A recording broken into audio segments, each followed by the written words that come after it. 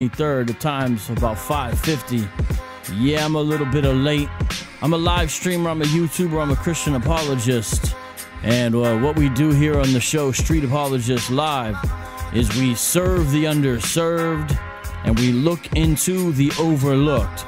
And we're going to talk a little bit about today about, I guess you could kind of say my career up to this point and where we're at now and what we're going to try to do next. So a bit autobiographical. That's why I was a little bit late getting some stuff together. And this is important going into the new year of 2021. And so with that, ladies and gentlemen, give a shout out to Nate2D2, the first comment in the live chat. Let's go!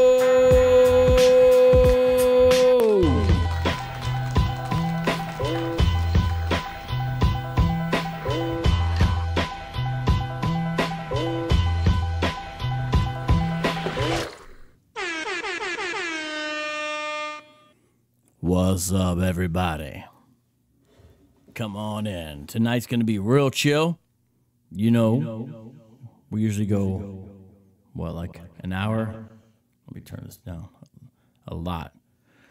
All right, let me turn this down a little bit. I'm just, all right, there we go. I got actually a mild effect on the voice. I kind of like it.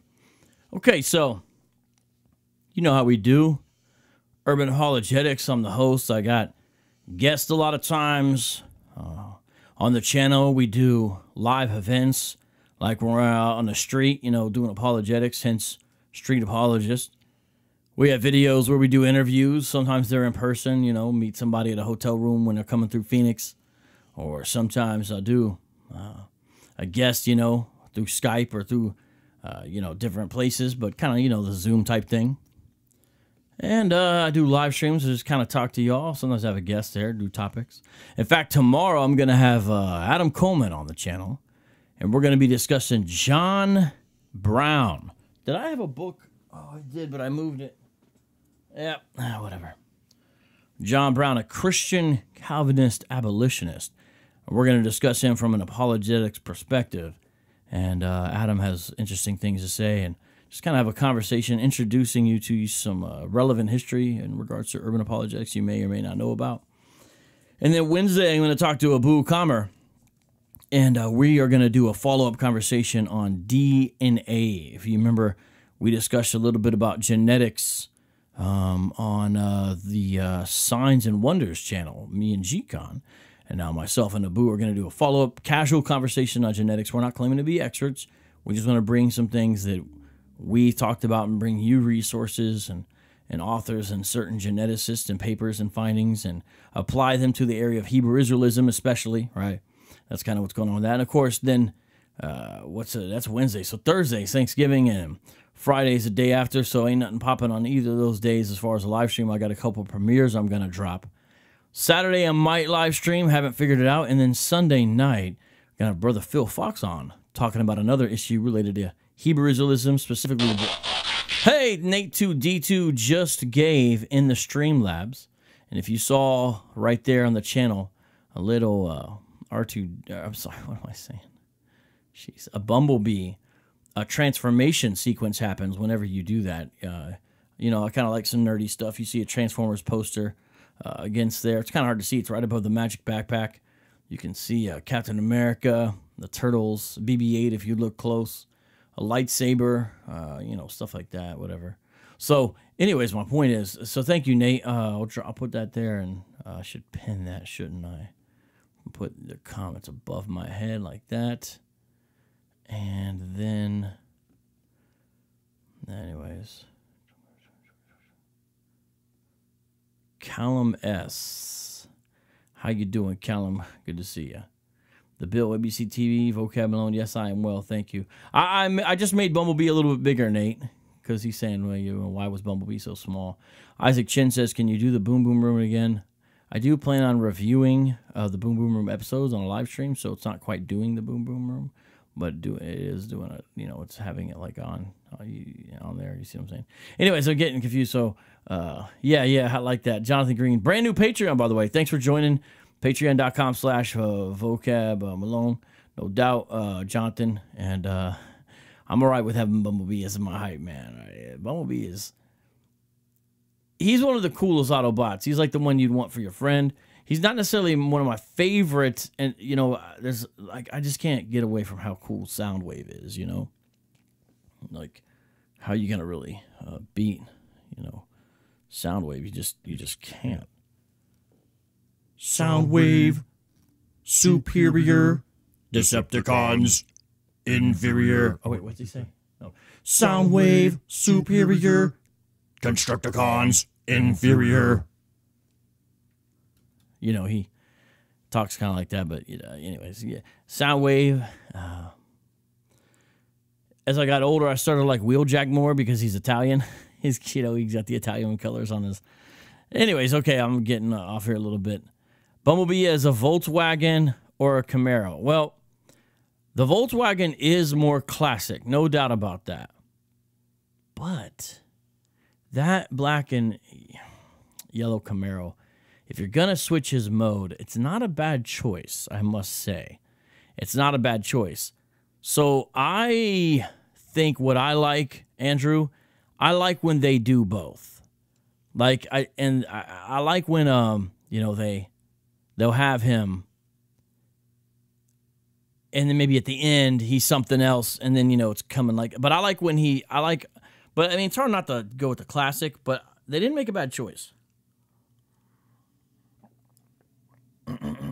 Hey, what's up, Aaron Larson? How you doing? All right. Okay, you guys are totally getting me distracted here. And, yeah, we are going to... Wait, there's going to be a 5th Ninja Turtle? I didn't know that. I mean, I think franchises have to evolve. 4 is kind of complete and perfect, but it makes sense. You know, Season 2 of the Thundercats, they started bringing other Thundercats. You know?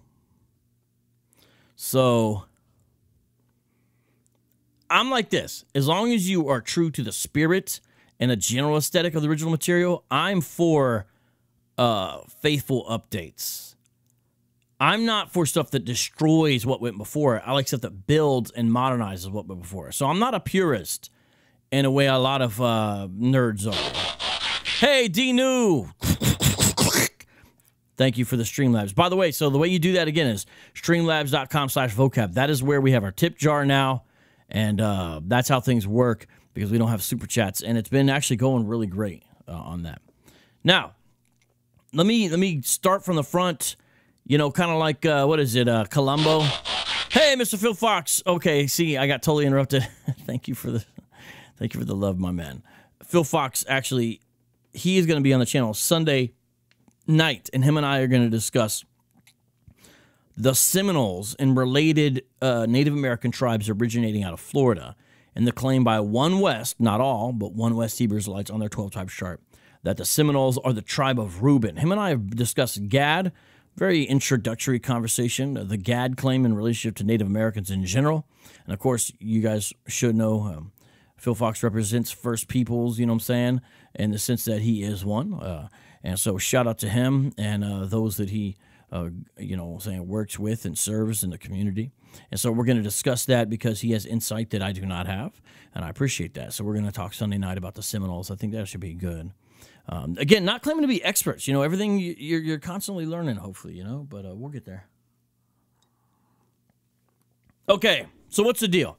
The title with the thumbnail is a little bit of clickbait.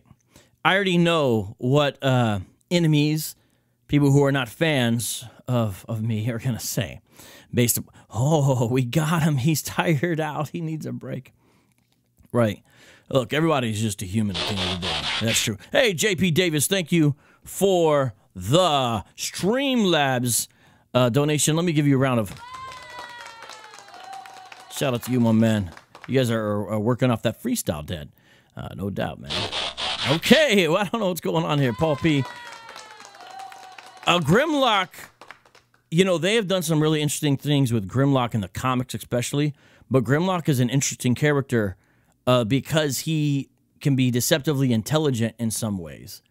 And so he has this, like, primitive nature, but I like when they explore sort of the crafty aspect of how Grimlock can be deceptively intelligent at times. I like that aspect of him that they have in relationship to him, and almost the struggle he has with like his primal instinct as a good guy, you know, Dinobot. But Grimlock is actually fascinating, and he's just dope. I mean, he's a T-Rex. He has great lines. He has a great sense of humor, right? Grimlock probably has the best sense of humor out of all the Autobots, I'd have to say. So you guys got some good choices. I got something to say about all these guys, you know, different issues and opinions on all of them. I don't like when they play Grimlock as an animal. Like, I don't like when they do that just strictly as an animal. That is not the Grimlock I'm interested in, you know. Me, Grimlock King. Hold on, wait a minute. Me, Grimlock King. We're going to get into it. Hold on. Excuse me, I know there's a little bit of a sound there. So, here's the deal. I do need a break.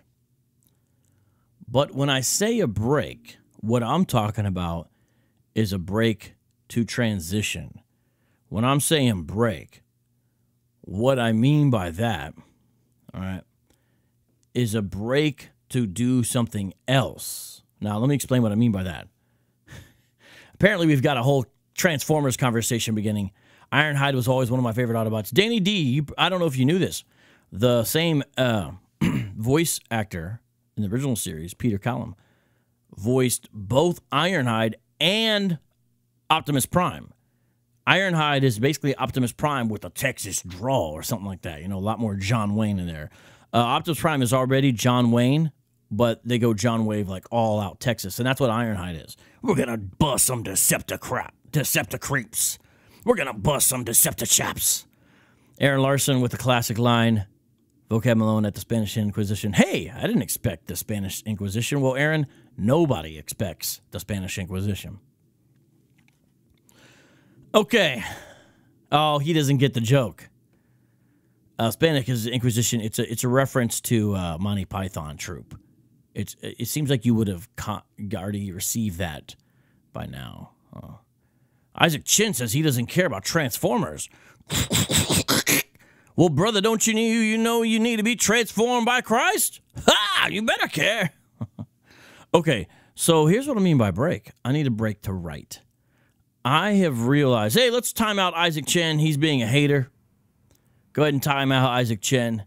If you don't like the vibe of the show, the way it begins, you're probably not going to like me. I'm sorry, it is what it is. But let's time out Isaac Chen. Come back with a better attitude. Go to the corner and think about what you've done, okay? And ask yourself, is it really worth being that grumpy? Is it really worth being that grumpy? I don't think it is. So come back and enjoy every moment of your life, you know? And we'll be glad to see you, hopefully, with a transformed attitude. Okay, so here's the deal. I'm going to go ahead and actually block the live chat. I don't mean block you, but I mean put you guys where I can't see you, because I'm never going to get to what I need to talk about here if I could keep on seeing you guys with all these clever comments. So I'm sorry. It is what it is. All right. Dinu's got it anyway. We're cool. So I wrote a book on Hebrew Israelites in 2017. It's published in 2017. Okay. And the impetus of it is I was going to speak at Thriving Frequency in Philadelphia in 2017 on Hebrew Israelites. And two of the people there who were associated with Epiphany said, look, you need to come with something. I was like, what do you mean? It's like, you need to have some material, some content, some product, like that people can sink their teeth into. And I was like, really? He's like, yeah, not just a talk. You really need to do this. And after talking to them, I realized they were right. They kind of lit a fire underneath me. So I owe a lot to Pastor Mason and Pastor Ernest Cleo. He's in Camden, Jersey, and of course, Pastor Mason's in Philly. Because it wasn't happening otherwise. Those two men lit a fire underneath my butt in a very friendly, just beautiful way. They probably don't even remember. So I basically locked myself away and got to writing something I already had. I had work in. Here's a short version. There is components of a written work already in the work because I'd begun my doctoral project. So I had this skeleton outline. And so I took the beginning parts of that and turned it into a lay-level book. So I changed the tone of it from more academic and dry to for the grandma on the pew flavor, okay? And so if you're like, oh, that was his doctoral project, how was it? No, I used the outlines and the basic beginning ideas, but then that was only for the first half of the book, really, maybe even the first quarter. And then the rest was kind of fresh, but that's what happened with that. And so the book is called Barack Obama versus the Black Hebrew Israelites, Introduction to the History and Beliefs of One West Hebrew Israelism, 2017, self-published, independent, you know how that goes. And my homie Nate Shear did the cover. Mike Williams helped out with the layout and stuff. There are some mistakes. The Kindle layout I've never been happy with. I found everything was set and then made some changes, and the last-minute changes brought in mistakes. It's just how things go. And just, oh, man. Doing a book is hard. It's a lot of work. And that's what I saw.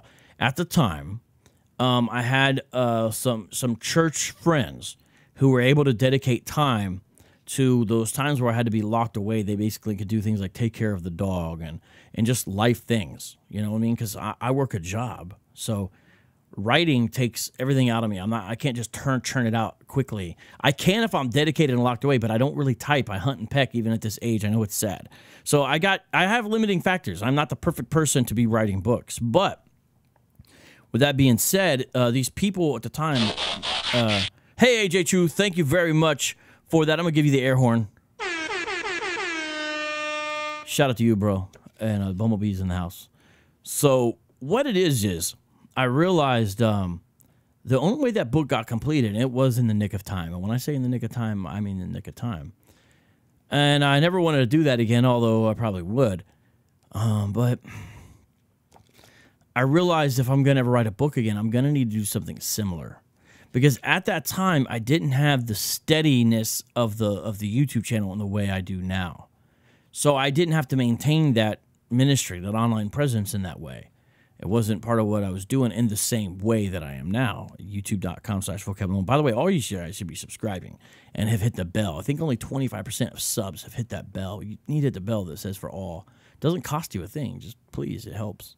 So that came out, and it was very introductory, very basic book, but there were unique aspects to it that made it timely. Okay, people have complained about the title. I did do the title on purpose. Okay, it's not an accident.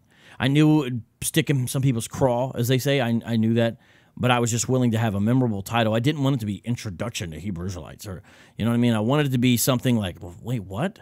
And kind of unsightly, like this big clunky thing. I did that on purpose. It was almost like, what? Because hardcore conservatives like, is this a book about Obama? I gotta, you know. So they weren't fans of it. And then other people were like, well, what are you trying to, anyways. But I knew it was going to be introductory. And so I have this idea for a bigger expansion of this book.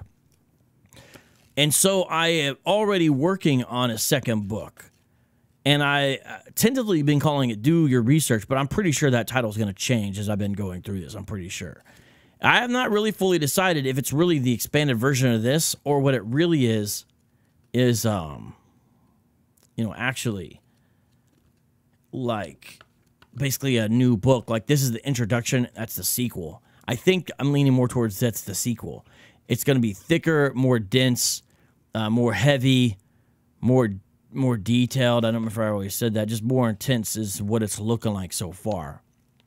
And so it's going to also kind of take more work because of the way it is. I'm not saying it's an academic treatise, okay? I'm still writing for somewhat informed Christians who care about these issues, but have a basic, most of the time, high school education. That's basically who I'm writing for. Now, some people may say, well, you know, whatever, but that's the main audience is for people who need to get informed, okay? And on these issues. But look.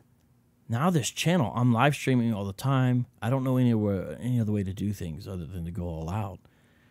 And I'm putting up premieres all the time, and I'm just pushing it, you know what I mean?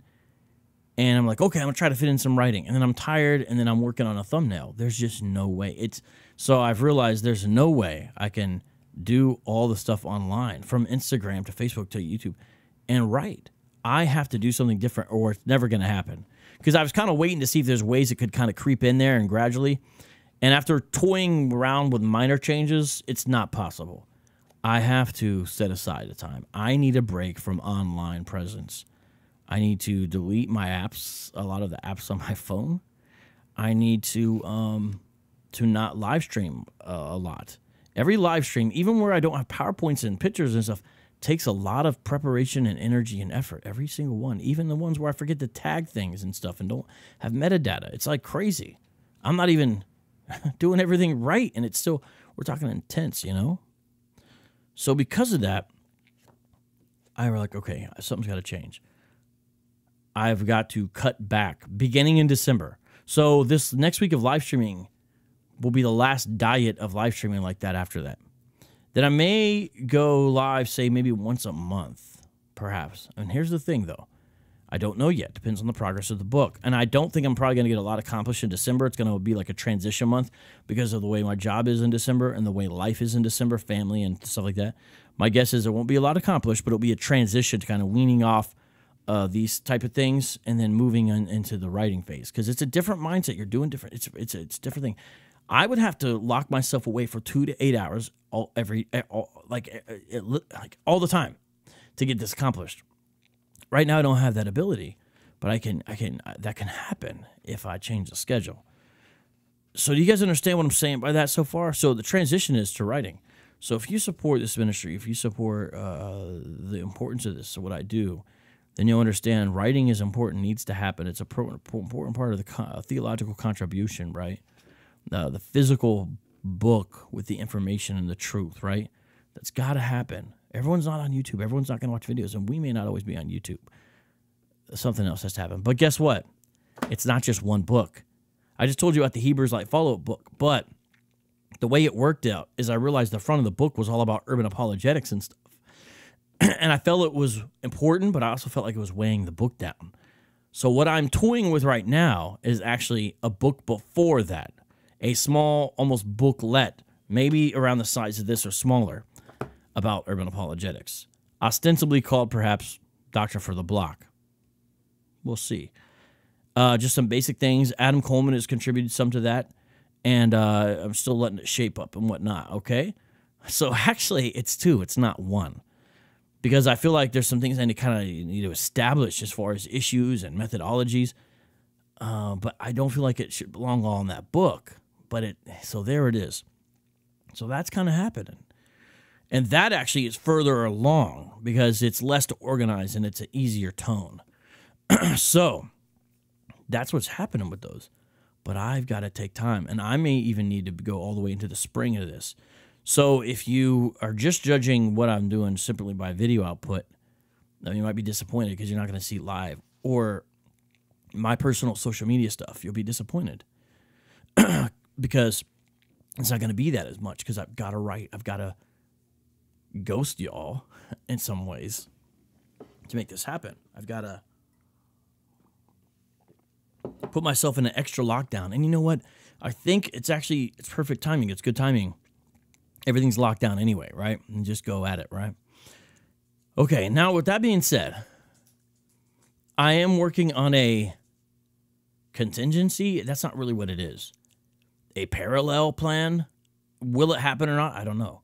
With a couple of people where they essentially take over the running of the channel. You may say, but I thought you weren't doing anything. Well, here's what I'm working on. I am working on getting uploads so there can be regular premieres. But I don't want to be involved with them at all. Or should I say very little. So the editor does it. I may not be able to check it, and it comes out. And the editor actually puts it up. And there's 2 editors. One is a volunteer. One, I've tried to set aside a little bit of money to where I can pay an editor again. It's not going to be like before. Okay, we're talking a smaller amount, smaller output. But for something, because I think it's important. Bri from the Shy. So I'm working on Bri from the Shy, putting out some stuff as premieres. And then another volunteer who likes to have their identity hidden, basically. And I respect that, you know what I'm saying? But they've been a great help. They've done like the How to Debate Like a Hebrew Israelite, the Hebrew Hopscotch video. wait, no, that was Mike. I think that was comment Mike. The 12 Tribes chart video, if you remember these. Really good stuff. The Christ myth videos, those ones, okay? So Dee New, actually, I haven't talked to her, but she may also be kind of fundamental to this because she does a lot of the indexes and cards. And I know she already does a lot. I'm afraid to ask her to do more, but I'm probably going to ask her, basically, can you help coordinate to an extent with these editors? And if you can't, we'll figure it out, okay? I know you're here, and I'm kind of just throwing this out. I'm so sorry. To say, can you basically set the premieres? And here's the instructions. Pick an open day and set it at 1 o'clock. That's it. Because if you notice, Liza J and Andrea Cruz have created so many clips. There's a bunch of videos. These are kind of vignettes, so kind of guerrilla style, that go almost to the end of the year. So that's taken care of. So we are working on now videos to be there for January, February, March. So the point is the channel will still be active because I think the platform is important and it has my name on it, but really there is a certain sense in which I take responsibility, but I don't view it as just mine. That's why I like to premiere videos by Caldwell, Apologetics, and Faithful to God, and Abu, and give people shine like that, that deserve it and are really good. In Thy Word, the brother Israel, that's his name out there in the UK, remember? So I'll show you in 5 minutes. So this Hebrews Light breakdown is wrong, brothers. Yeah, he's a great guy. That's not really a good impersonation. He's a great guy, though. He does good work. So highlighting their stuff. So this isn't leaving Hebrew Israelism. Some of you may say, because I look at analytics and I see most of the videos that most of you guys watch are videos on Islam. Not all, but a large percentage of the other videos that you watchers of this channel watch, guess what they are? They're videos on Islam. What that lets me know is the other subjects most of you guys are interested in actually is Islam, not the Hebrew Israelism. Now, some of you are and you're there. I get it. Some of you basically trusted me and come along for the ride. But I hope you keep on trusting me. This thing is important. This thing is big. I try to explain it. I don't think people understand urgency and the crisis of the situation we're in. And it's difficult to kind of constantly go over that because I just want to get into the information and stuff.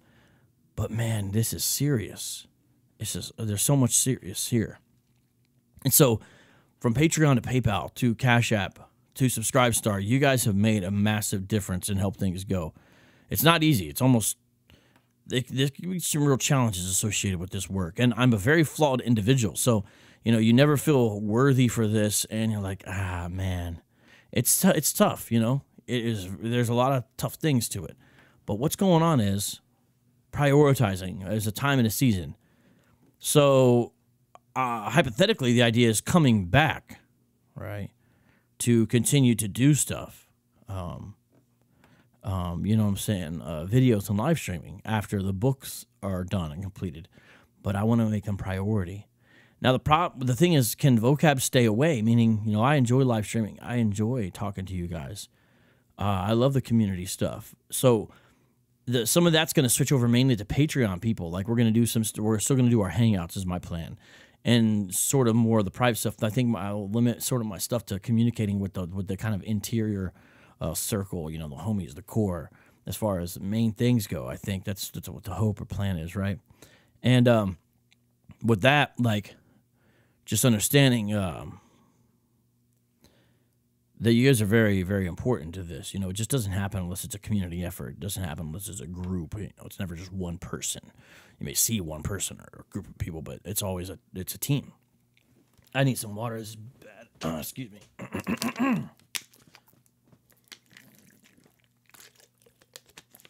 Okay, now I'm going to look at the live chat and see if you guys have any questions. I think I've explained everything. I always leave out something.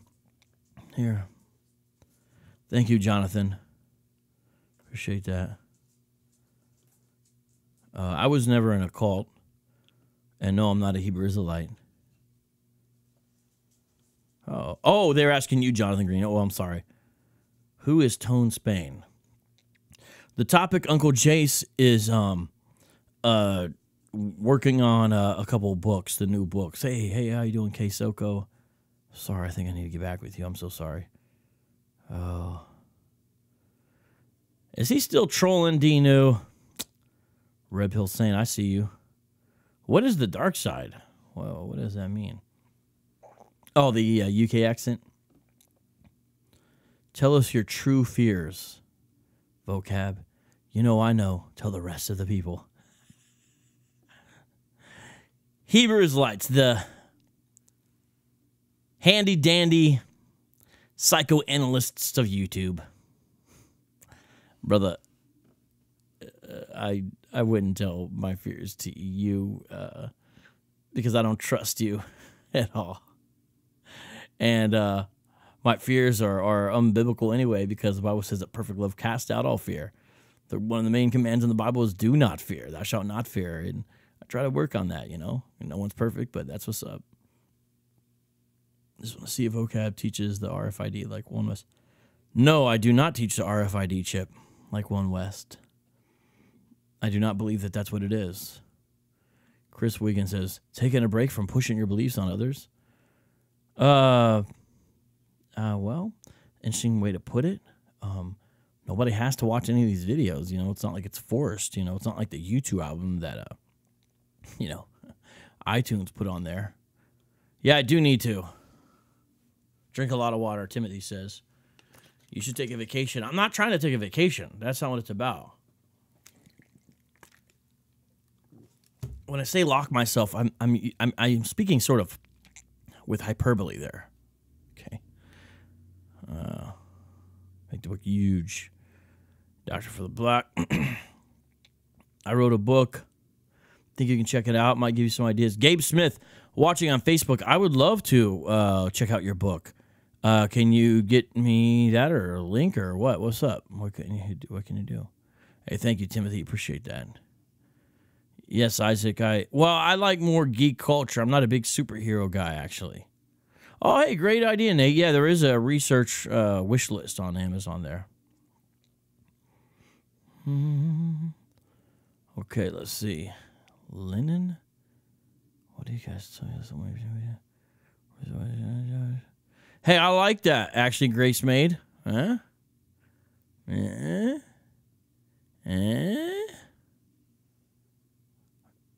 it does, right? Okay. I am Nate. Hey, what's up, Miss Titus 2? Everyone, please subscribe to her channel. She has great material you don't want to miss out on. So does MJ Jackson in the house. That's my brother right there. Definitely do the same thing there. All right. Let's see. Okay. I think I went through. Hey, Alicia. Thank you for all your support. You've been really great, you and your family. So shout out to you on that.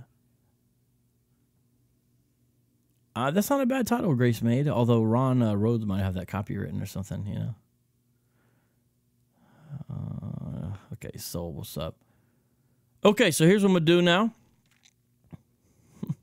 My fear is to be a nothing. You guys cracked me up, man. Well, I have one. Can someone drop the link for my first book, please? Because there is one. I'm talking about the next stage, you know? Tone Spain. I don't remember if I heard of him. No, I am not a pastor or deacon. No, no, no, no, no, no, no, no. No, no, no, no. I'm just a dude. Okay. Now, let me say this. All right. Oh, Rosario. We're going to have to time you out. You're not being very nice, okay? I like your name. You seem like good people. But come back with less of a temper, okay? You don't want to be threatening other people in the live chat. Thank you, Abu. Appreciate that. Yeah, Nate is fat. Hey, Raphael says, I just watched Islamicize Me. Well, you're a brand new man now after that. Okay, so check this out. When I do go live every now and then, I'm going to try something, if I can, that may not work, okay? All right. Our friends at Facebook have been reaching out to me. When I say reaching out to me, I don't mean they've been DMing me private messages, but they're doing this with a number of people.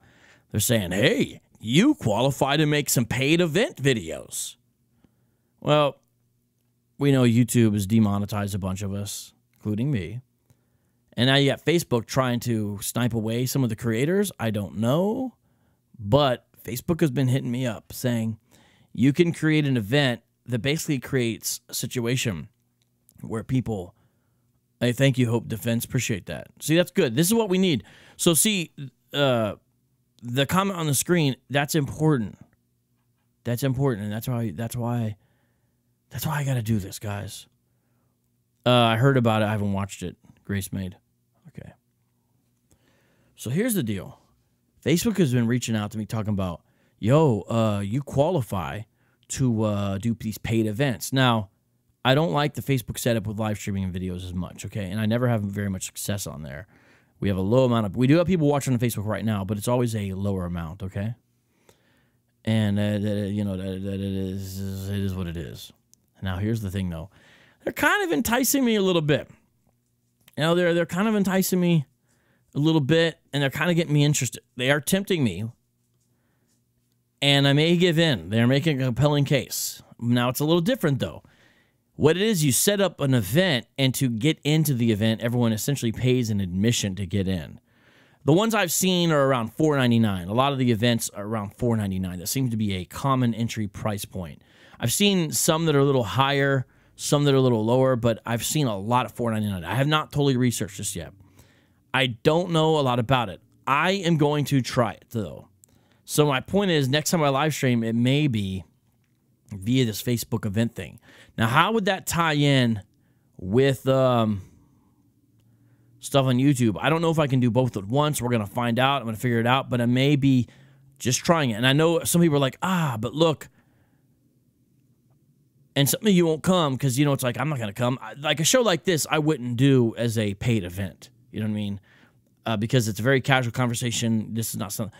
But when I'm doing kind of a presentation or an important interview, maybe. Now, some of you are like, what? Look, I've got so much free content on there. I think I've got over 1,000 videos. So it's not like I haven't put out stuff. It's not like I've been stingy, okay? Come on, guys. So I'm debating with it, okay? Liza J! Woo! That was pretty cool. How you just did that Shitara GIF or whatever. I didn't know you could do that. Did you guys see that? That was cool. Some of you guys didn't see it because it was so fast. Right? So look. You guys are funny. Everyone's got a, hey, what's up? Guadalupe, Badavino, how you doing? How you doing? How you doing? Grace Media, I hear you. Understand the hiatus is just hiatus from live streaming. But what I'm going to do now is freestyle a little bit. And then what I'm going to do is tell you a little bit about what's come before this to see if, you know, it makes sense what I'm doing. And kind of how I personally arrived to this point. You'll see what I'm saying here in a second. But let's freestyle real quick before I do that, okay? Let's see here.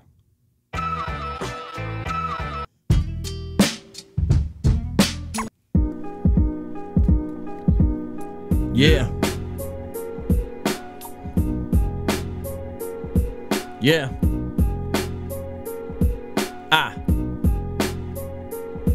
Yo.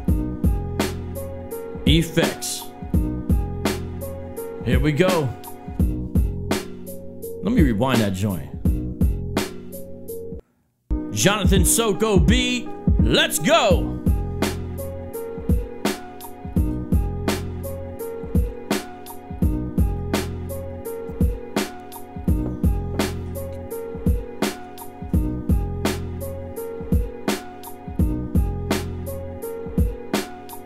Oh, yo, vocab, talking about my dad at the pad in Pickerington. It's vocab Malone served like Wimbledon. Tennis, call me Menace, like Dennis. I'll win this, hit the Venice, Italy. Vocab Malone, I be kicking thee. Ball like Pele, what you say, hey? Willie Mays, best back in the day with the basket finger.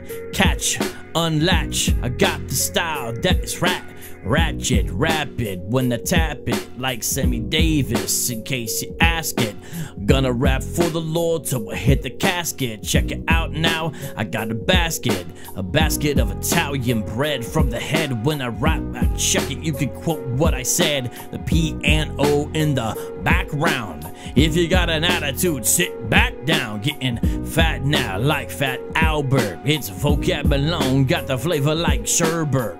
Qbert, bouncing up and down the square, from Union Square all the way to there. Rare, compare, I dare, contraire, my frere. Ooh.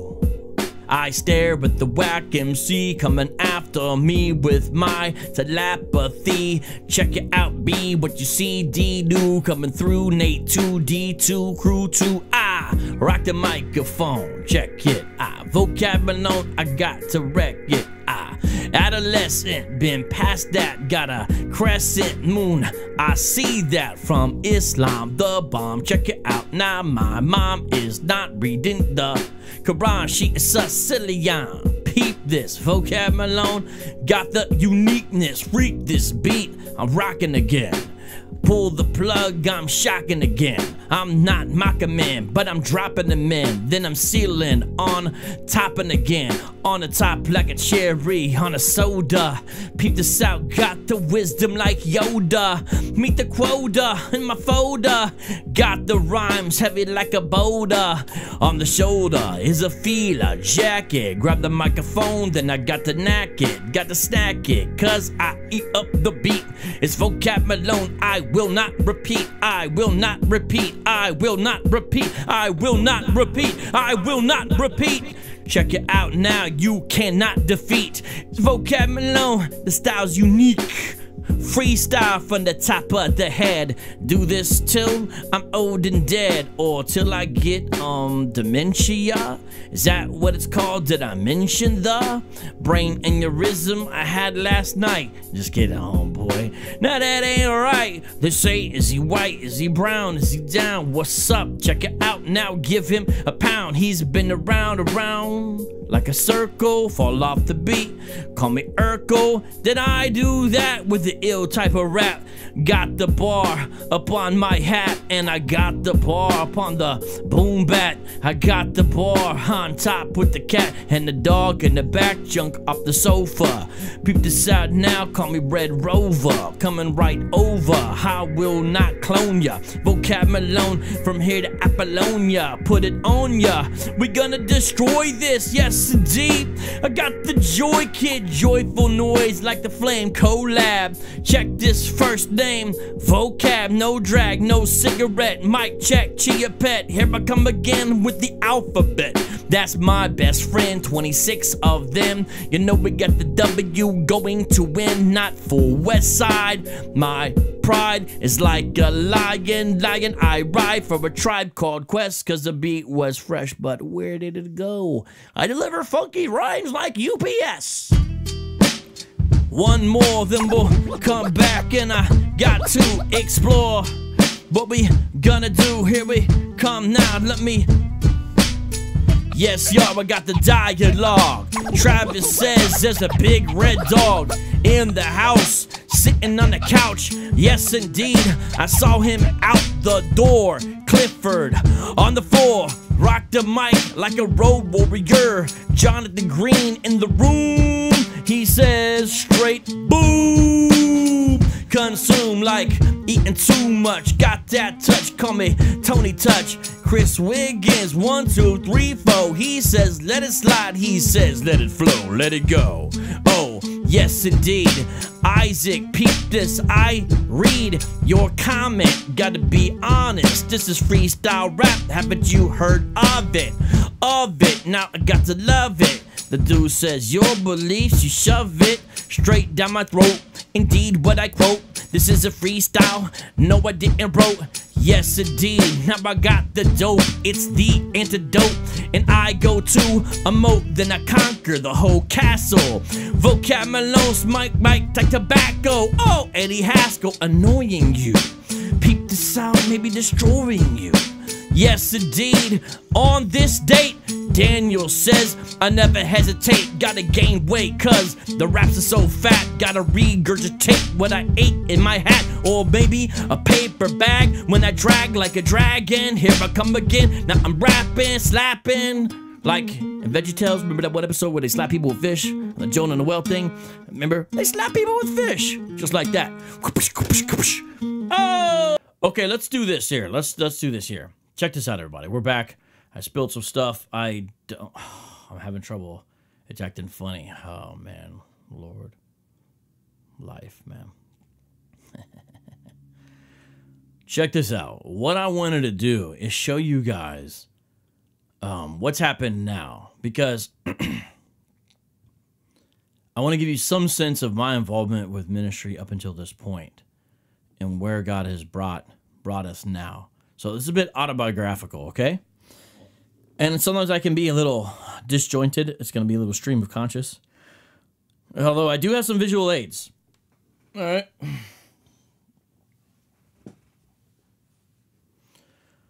Let's start with this. Okay. I was young in late high school, about to go into junior college, I think, is about the time here. And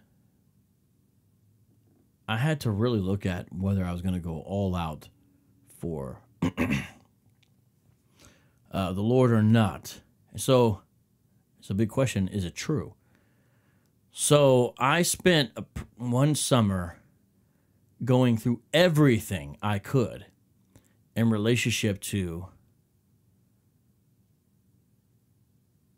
apologetics on one specific area, creation apologetics. Because to me, evolution was a big issue. Science was a big issue, and its compatibility with the Bible. And so the main thing I focused on this summer, I was a kid. The internet was just now coming around, was just now coming around. So you couldn't jump online. You had to have books. Fortunately, I had someone who was a caring person who let me borrow all their books actually a couple people, books and videos, actually VHS tapes, on issues related to creation apologetic issues. Now, some people don't like these organizations, but I love them, so it is what it is. Answers in Genesis, but they weren't. It was more so the kind of beginning parts of that. It was more so Institute for Creation Research was some of the main things, right? And I really did a deep dive. And at the end, I was more certain than ever. And it was really the way the Lord had used apologetics. And right around then, and I'd be honest, I lose track of sort of where it was before or after, okay? It's a little tricky to tell, or kind of deering. I tried to read the scripture, and so even though I wasn't, hardcore with the Lord the way I should have been, I was still trying to be in my Bible at this time in my life. And I don't know how it ended up in certain books, but I was in Ecclesiastes. And I had no idea a book like that was in the Bible. I almost felt like it was a trick. Like, how did this get in here? And I felt humbled because all the stuff that he was saying, a lot of the stuff he was saying I had thought about, and I kind of was arrogant. I thought I was the only one almost.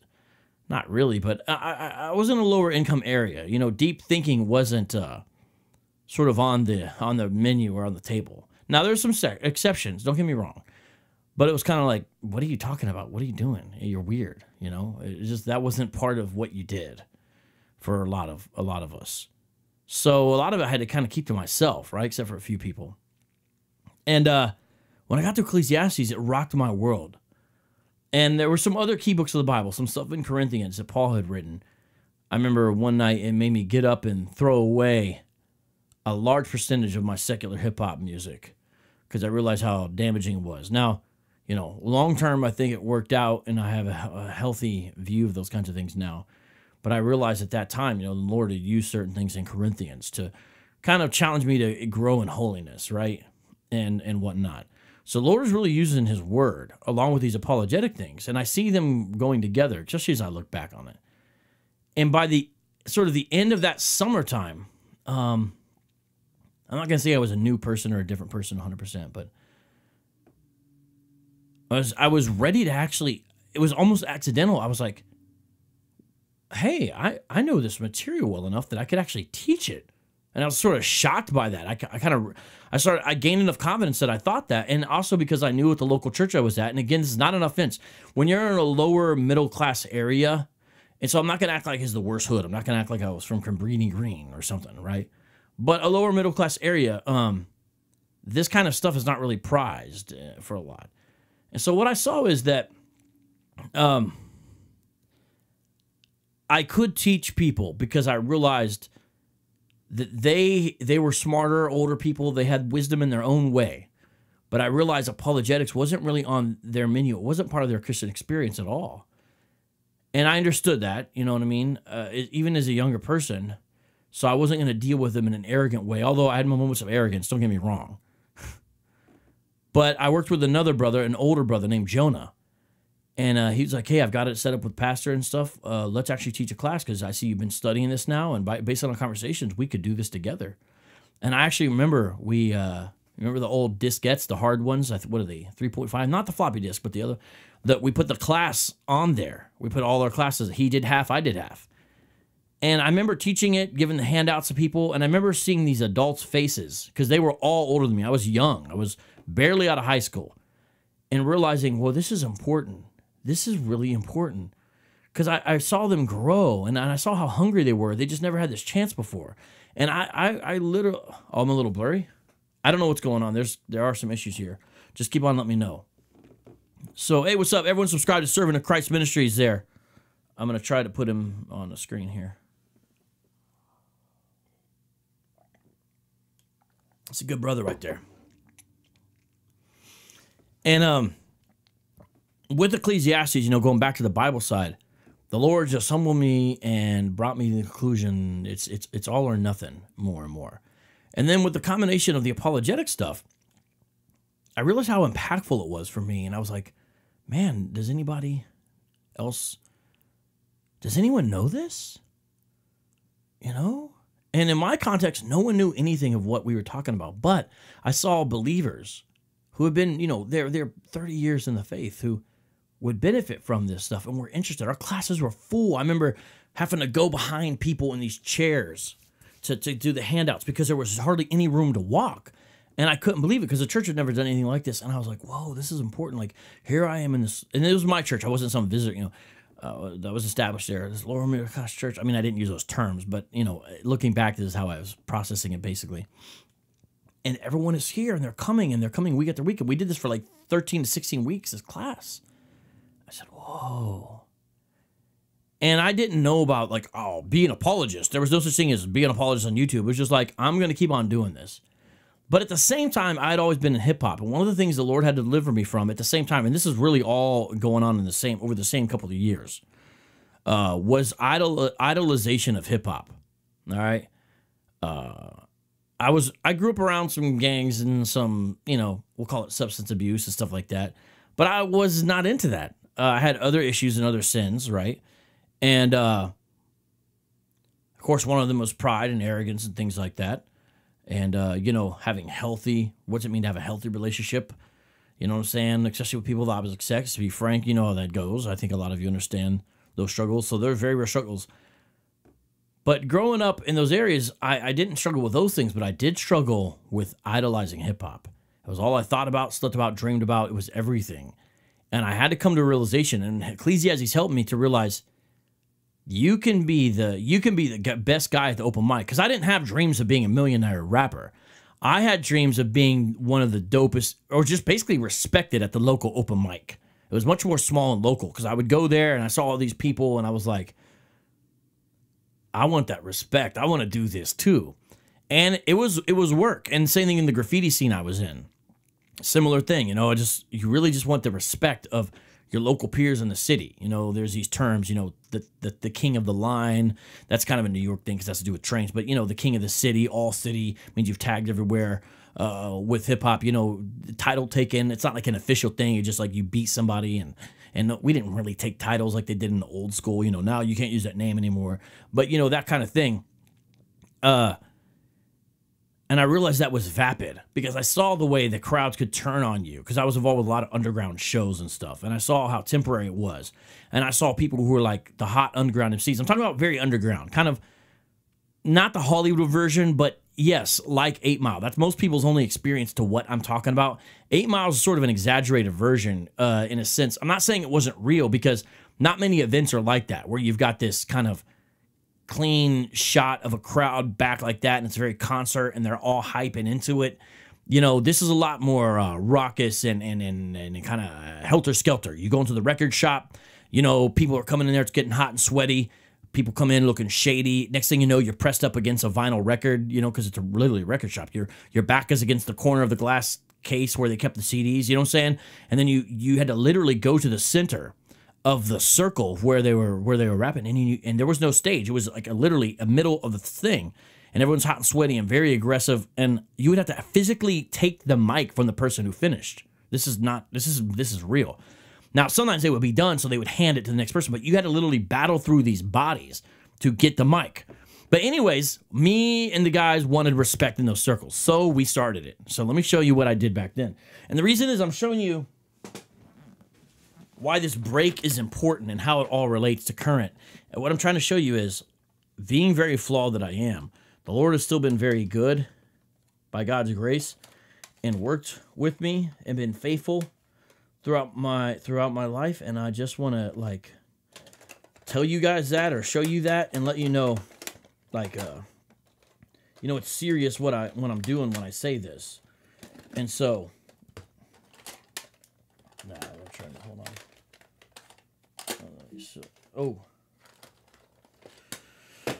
Whatever. I'm not even. Okay, I'll show you guys some of this. All right, so let me show you some of this stuff.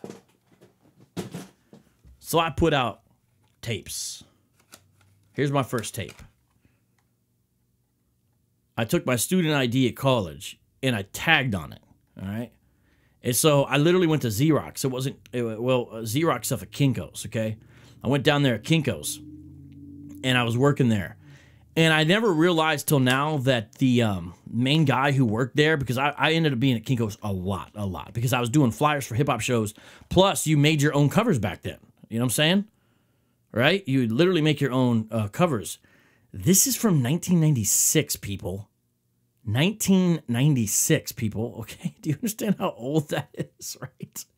So, what happened is, I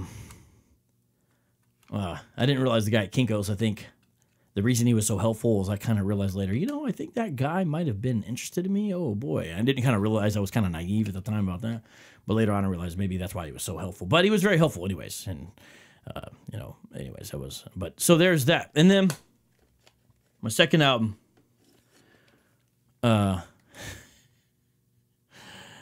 believe it or not, this is my senior year photo. And I just put on an album cover. I kid you not. These are true stories. This is my senior year class photo that I took.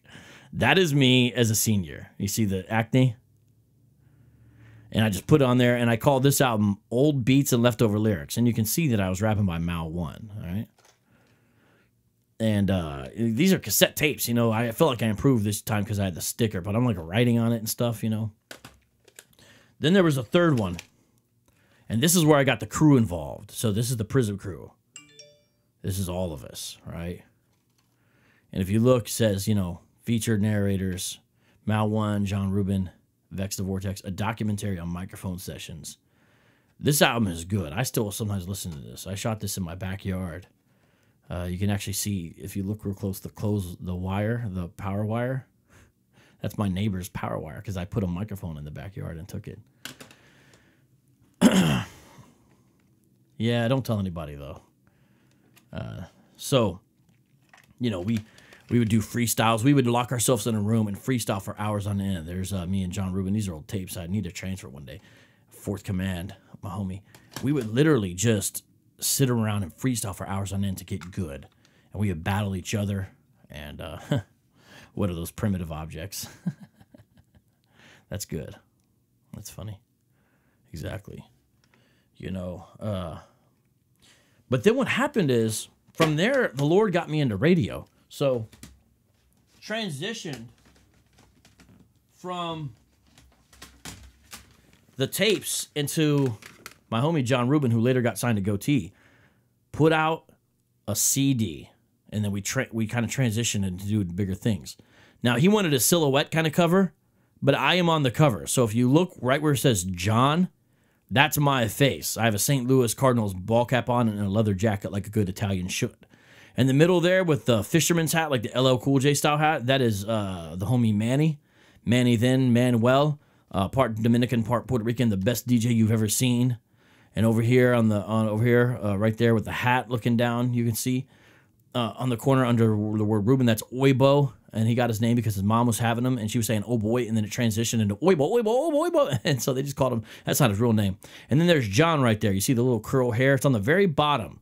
There, that's John Rubin, all right? And I was actually on the song called Divine Inspiration. See the song called Number 7. And the thing about this was it got radio play. That was such a big deal back then. You have to understand there was no other place. And there was an FM station in town called Radio U. And Divine Inspiration was on there. And that was my that was the one song I was on. I forget what I said. Let me see. The Gift. Yo, I'm giving a presentation. Tracks that John Root be making. Transcend the root boy Haitian. Vocab the chief's location. Prism identification for the duration of occupation. Place of fat saturation. For the hip hop nation. Salvation's multiplication. Not amble vindication for most gospel radio station. Nor the... I don't remember the rest. But that song and Transcend the root boy Haitian. It was a Haitian dude in our crew. And I said my name, Vocab. Hey, Chris, I'm about to time you out, bro. Don't be hating on my old 90s raps, bro. About to time you out, Chris. Hey, it's my old raps, man. Come on, man. I was in high school. All right? Not just kidding, man. And then later on, John got signed to Goatee. All right? Are we there yet? Dude blew up, right? He actually thanks me. If you look inside this album, he thanks me. He has a coded way he does it. I'd have to explain it one day. We could do. He thanks me in his first and second albums, both of them, in his own coded way. And that was cool because I got to go to Nashville, Tennessee and talk to Goatee. Now, I never met Toby Mac, who was the owner of Goatee, but I met a bunch of other people. I met Grits. I met all of them. Good times, good times. The homie Dirk, DJ Mash, whatever. That's still Toby Mac to DJ to this day, right? And so, Jacqueline, my great-great-grandfather, on one side is Sicilian, and so that's where people would say I have the coloring from. Although I've seen old pictures of great, but from Sicily, so I never met him. He was much older, and I think I'm darker than him. Now it's black and white, but I'm pretty sure I'm a little darker. Now this is my COVID color. When I'm outside in the sun, man, I get a little, I can get, On the other side, pretty sure German. All right. What's up, K-Dub? Everyone's got a K-Dub. K-Dub True. All right. So, I'm just teasing you, Chris. I'm just teasing you, bro. Nah, Faithful Remnant. Hey, bro, you about to get booted out of here, bro. That is KJ5 too. KJ for a while was doing the John Rubin style. All right. That song you're talking about is KJ5 too. Now, he's cool too, and that's Jonas Sorrentino, fellow Sicilian. Cool brother, still doing it today, but that's not John Rubin. All right, I'm just saying. Hey, thanks, Travis. Tan down. I'm saying I don't do tans, but I'm saying if I'm outside, I get pretty dark. But this is kind of like my light color. Now, what happened is they started inviting us into the radio station for interviews. We started freestyling and stuff. It was cool times. Good brothers, Roshan Cole and Pastor Curtis and Jason. Shout out to those brothers. I'm still friends with them on Facebook. Well, Radio U basically fired the whole staff of the show, which became called Planet Hip Hop. And it was weird. What happened is before they got fired, Roshan invited me in and said, "Hey, brother, come over here. I want you to come in next week without your boys." And I didn't understand. I thought he was like interested in me as an artist, right? I thought he's like, oh, he heard me rapping. I'm the dopest one. I was actually the weakest member of the crew by far, to be frank with you. We had a dope crew. It was like 10 or 11 guys. I was by far the weakest rapper. Well, there's one other guy. He's probably... So I was like, okay, yeah. I was arrogant. And we weren't really cool with him. Looking back, we were analyzing him like hip-hop purists. And he said that later. He's like, you guys are watching me like hawks, right? But he said, look, I don't know what it is, man, but the Holy Spirit was speaking to me, and I just saw something different in you, and I invited you here to actually train you how to do the radio show. I said, whoa. So Roshan mentored me in radio, and more than that, he was a younger man, but he was older than me, and he had a beautiful wife, a beautiful, beautiful children. He mentored me about what it meant to be a dad, and he was pretty hurt the way they let him go. I don't know the details. There's still mystery there about what happened. And then it wasn't Roshan anymore. who my sister is still friends with Rashawn and his family today. Great guy, man. You know, some people in your life you never really get to thank. He's one of them, Rashawn Cole. Pastor Curtis, though, Curtis Harrison, he was stuck around, and he then really mentored me. And at first, I didn't respect Curtis the way I should. You know, again, I was arrogant. I respected Rashawn once I got out of my phase. But Curtis mentored me too. And so I was mentored at a younger age by a number of, to be frank with you, black men. Not only, okay, I'm not acting like that, but a number of them. And you know, that teaches you a lot, you know what I mean? Because you realize it's just, that's a good experience, I think, for people to have. And I'm very blessed the way they took an interest in me. And if I think about it too long, I'll probably get emotional. But I started learning how to do radio. And then they let Curtis go. And then it was me and Latasha, the co-host, for a while. Well, I got a bunch of old mini discs where we recorded a lot of our old shows from Radio U, right? And I need to get a mini disc player one day. If that's something someone needs to get, how to digitize mini discs, because I got a bunch of my old radio shows on there, and it's crazy archive material. But the point is, I started to really understand Christian hip hop and all this as ministry more and more. But I never left that apologetic stuff in my mind. And that's why if you listen to even some of my oldest stuff, I was trying to put apologetics in there. I just didn't know how to put it all together, but I was trying. We actually had a song called Racism Sucks that was trying to do that. I know it's kind of funny, but then I realized I needed to go to Bible college because I was not equipped enough, all right? So, you know, guys, let me see here. Can I play a beat for you real quick? I'm gonna grab something, okay? I need to grab something real quick. I'm sorry, don't. Hey, I'll let you guys talk for a little bit here. I need to grab something. Don't get mad. Let me play a beat here. I'll be right back. Just give me a second.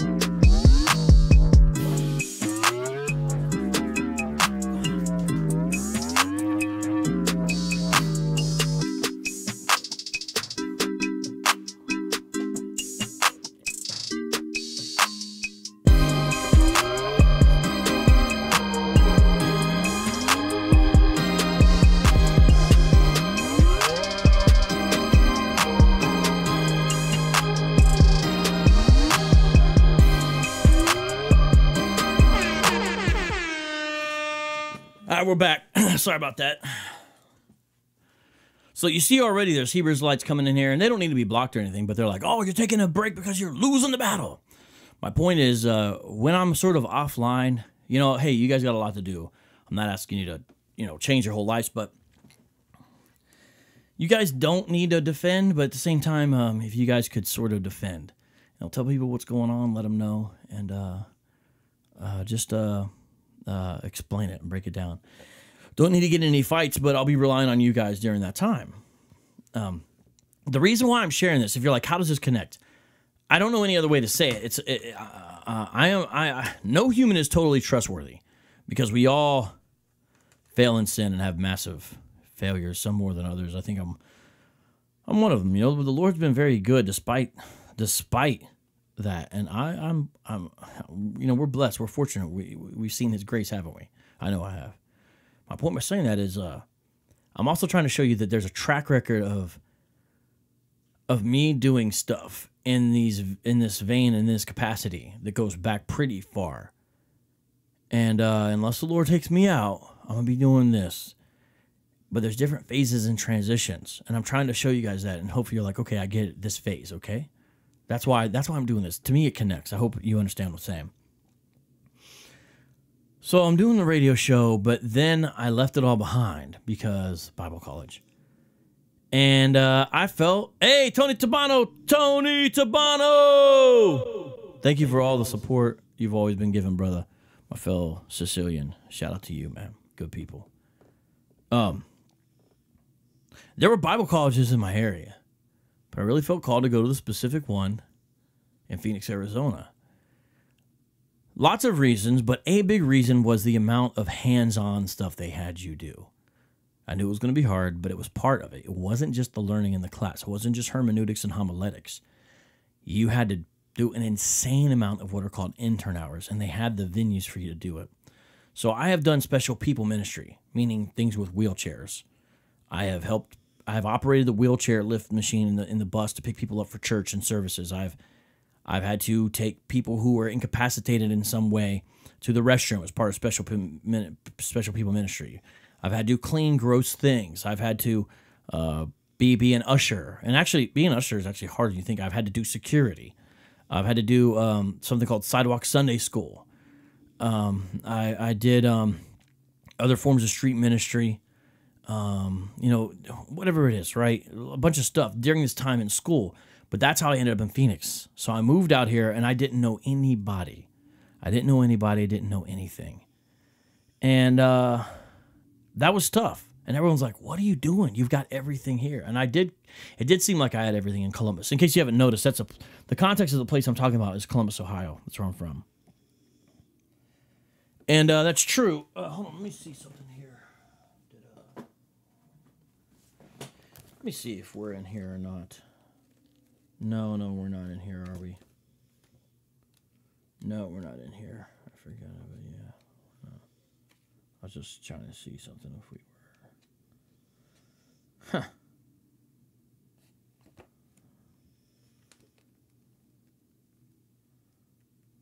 That's cool. Just looking up something. Just trying to see something here. Okay. So,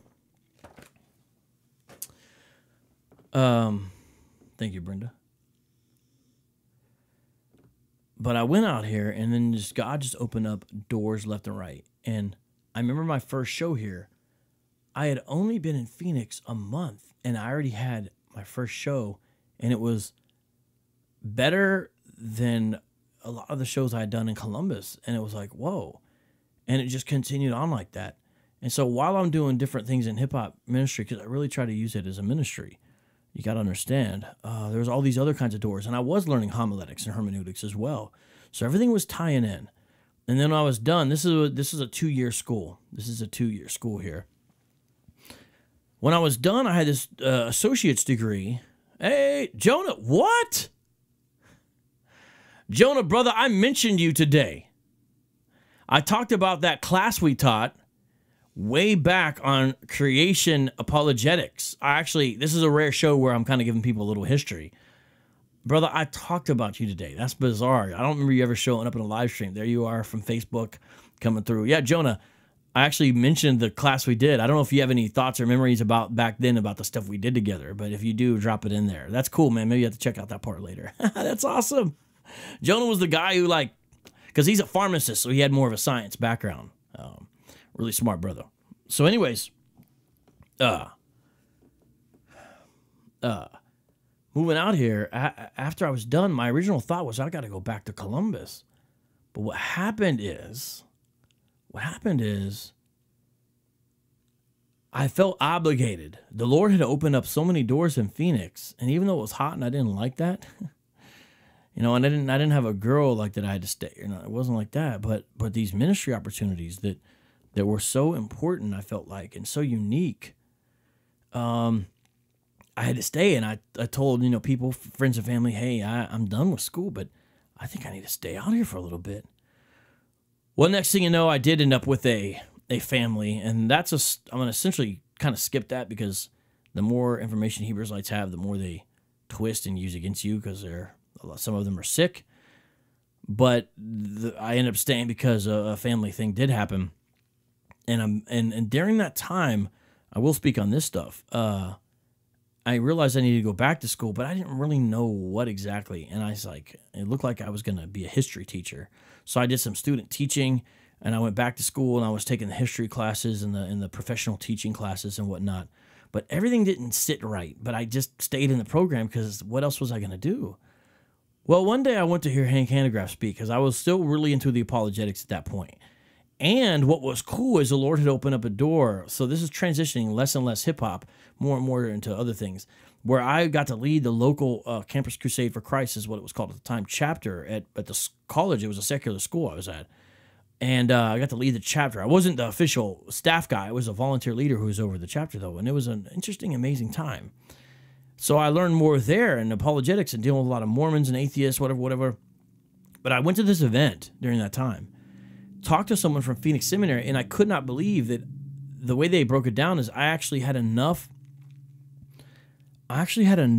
credits to where I could transfer to go to seminary, which is graduate level work. I could not believe it. I didn't know I would qualify. So, I talked to them, and next thing you know, in 2008, I was in Phoenix Seminary. And then my whole life had changed from going to history and all that. And that was really where things began in earnest, to where hip-hop and that ministry, even though it was important and awesome, I had done it for, 15, 20 years or whatever, right? Started taking more and more of a backseat over time. And I learned a lot. And, it was a beautiful experience there. And I wouldn't change that for the world. I actually graduated with my Master of Arts. I couldn't believe it. I got the MA. And I did some things involved with local churches at that time, and the Lord showed me a lot there too. I also realized that, I'm not the person to be doing that. Even though I respect people that do that, a lot of the local church leadership and all that, shout out to the faithful people who do what they do for the Lord's sheep and all that. But you kind of,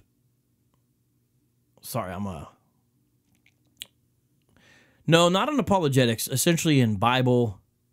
It's kind of a long thing to explain, but basically it's MA in Bible is the essence of it.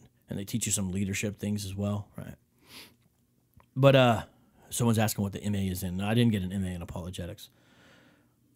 But then I was out of school, and the crazy thing is another door opened for me to go to Talbot School of Theology. And I didn't think I was going to qualify because this was a doctoral program. Now, it wasn't a PhD. It's a doctoral ministry, but it's post-grad, right? Well, I did. And I had to do some stuff to get what's called an equivalency. It's a long story, but I had to take some more classes, including my Greek class and things like that. And I took enough classes to get me pretty close to an MDiv if I want to go back and get the MDiv, which is a higher degree than the MA. It's like a 90-hour credit degree. But I did the residency work at Talbot. So I would go there 2 weeks out of the year, be resident, but then other stuff was done from afar. A very wonderful experience. That's where I met Jeff Cran. I was hanging out with LA, and we was really establishing, hey, Rusty, you just subscribed. Shout out to you. I was really making some great friends with people in California. But things in my walk with the Lord and personal life were really challenged. And at the end of the day, I've got to take responsibility for that. So I had to drop out. Now, it has to do really with a number of things. It has to do with money, it has to do with time. But at the end of the day, like I had to like be like, all right. And then I didn't always want to do it. So sometimes I got encouragement, and sometimes people were like, hey, this is what you need to do.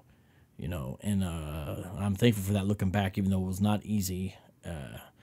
And sometimes you wonder if we ever heal from stuff like that, and your self-inflicted wounds, basically. But the Lord was good nonetheless. And so here I am, not in Talbot, but right before we had to choose our project, because I was at the end of my residency. The next thing you do is your project. It usually takes 3 years. I was debating, and I had two that I wrote down when he mentioned it. Islam or Hebrew Israelism. And they were specific. One was dealing with, because it needs to be original in some way, dealing with a problem. One was about evangelism and apologetics to Muslims in a North American context, and especially looking at the rightfulness of certain techniques and methods in regards to evangelism to Muslims, because that's what I was involved with at the time, heavily. And I wasn't involved with Hebrew Israelites as heavily, right? But I knew it was important. And I said, Lord, I'm involved with the Islam stuff, and I could do this, and this would help me and our community. but I feel this pull to do something different that I'm not actually involved with very heavily right now, which is dealing with Hebrew Israelism and helping pastors and local leaders know how to deal with it.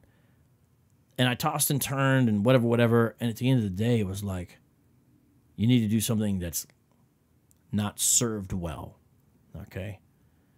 And that had to do with Hebrew Israelism. So I submitted it. They made some tweaks, but they said yes. And we were on our merry way. And you know me, the second it was okay, I didn't even care about where I got the funding. I went crazy on buying books in relationship to this. And after doing this from like about this January till about maybe March, May of all this writing and reading, I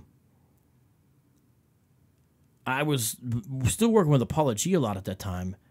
And I forget how the conversation went, but I basically told them, hey guys, I've got enough now to where I feel comfortable talking about the Hebrew Israelites, and I've heard that they've been asking you guys stuff. If you're ever interested, let's do this. But I don't remember if they asked me. I don't remember if it was like a casual or how it exactly worked. I really don't. But they knew where I was at, and we had worked together on pro-life stuff and whatnot. So they said, hey, come on and let's do this. And so May of 2015, maybe June of 2015, I think it's May 2015, they had me on to talk about Hebrew Israelism. And, you know, I was still learning my knowledge at the time, or we always are. But that interview blew up in a lot of ways, and it was like, whoa. And it really just took off from there, from May 2015, because that was the first kind of public thing most people knew about. And now here we are now, 5 years later. It's hard to believe. Whoa. Jeez. And in the meantime, I got to write, done a lot of stuff online, and now what we need to do is cut out some time in the 24-hour pie for writing. That's an interesting comment. I don't even know what that means, but for some reason I kind of like it. Unsir Land says, this stream is a cigarette. I almost want you to explain that, but another way I almost don't want you to explain that. But I'm with it, bro. Whatever that means, bro. I don't even know. So, everyone got to understand, I'm not talking about not doing Hebrew Israelism. I feel called to that as long as the Lord has me in that. Now, I've been wrong before. I thought I was going to do stuff relating to Islam for the rest of my life at one point. But then prior to that, I thought I was going to be doing stuff related to Mormonism and atheism and Jehovah's Witnesses at another point. So I don't know the future. I try to be obedient in those ways. I try and pay attention to what's popping and going. But there's a long-term commitment here, right? And so that's where the book writing comes in. Now, I want to show you some other things I've done, again, to show you I've tried to be productive. And I've tried to make use of time. Now, we fail, but I've been productive. A book is like an album. You spend the time on it, and you release it, and there it is. I put out a lot of albums. I already showed you the tapes, and here are the CDs. Now, we're going back a little bit, back into the hip-hop days. But I'm trying to show you that by God's grace, I'm going to complete things. By God's grace. This is from 2003. See that? 2003. Look at the back cover. Shalom. Uh-oh, he's a Hebrew Israelite. But that was the Notepad Nomad CD. And after that, I dropped Happy Hardcore. 2005. Happy Hardcore. All right. Get it, cab, vocab, black and white, yellow. Out there in Tempe. Chilling. You know, 2005. Then the next album, Active Listening. You know, these things take a while. In October 06. You know what's interesting? I think it was released in 2007, though. This album got me in a book. Check this out. Global Media, Culture, and Identity. Theory, Cases, and Approaches. Can you believe that I actually was featured in a book because of the song called Paisan on that album I just showed you? Look at the name of this chapter. The Mediascape of Hip-Wop. Alterity and Authenticity in Italian-American Hip-Hop by Joseph Scoria. I kid you not. I'm going to turn here in this book. It's published by Routledge. They actually quote some of my lyrics and stuff. Some most bizarre thing. I never would have thought, right? This is all from the MySpace days. But look. In Paisan. Oh, so hold on, can you read it?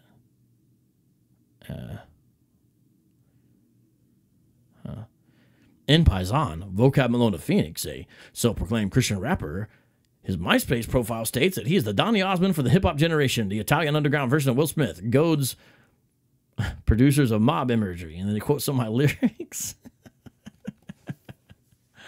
Showing our people as evil and equal. Godfather dawns and the regal living illegal. Movies are fecal. Matter that don't matter. Instead of watching an actor, you should read another chapter. My name's not Guido, Dago, Luigi. I don't say Ayo like a boxer Rocky. Not Pavarotti or Soprano family. So that, anyways. And you know, in the meantime, I try to do a lot of Unity things as well. I'll show you those. But this is the last album I put out. It's called The Columbus Connection. So I worked with all the homies from Ohio. So you get it, the map there. Smooth was the main one I worked with there. Columbus Connection mixtape. This is a really good album. This is the last one I did. What year did that come out on? 2009. Wow. And that's the last official kind of product I did like that. But I also would do all these local compilations. So the first Arizona Christian hip-hop compilation called A Point on the Map.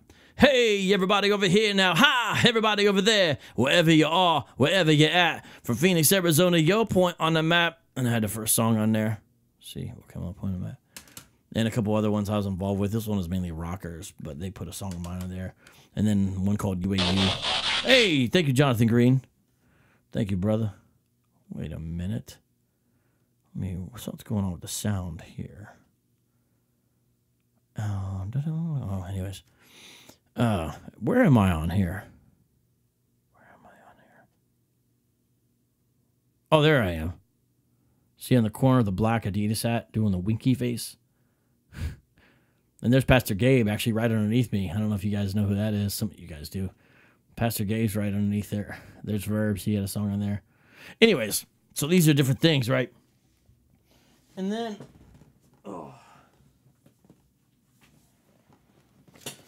you know, I got featured in a couple local, you know, underground hip-hop magazines.